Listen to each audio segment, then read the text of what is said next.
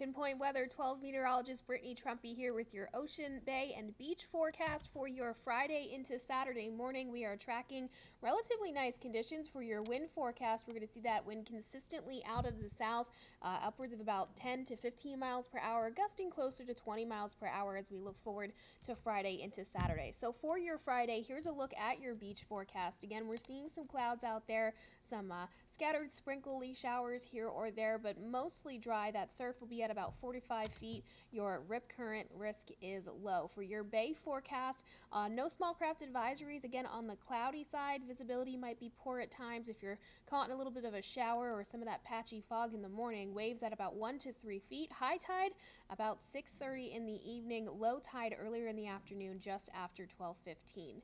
You can head over to WPRI.com for more information on your boating forecast.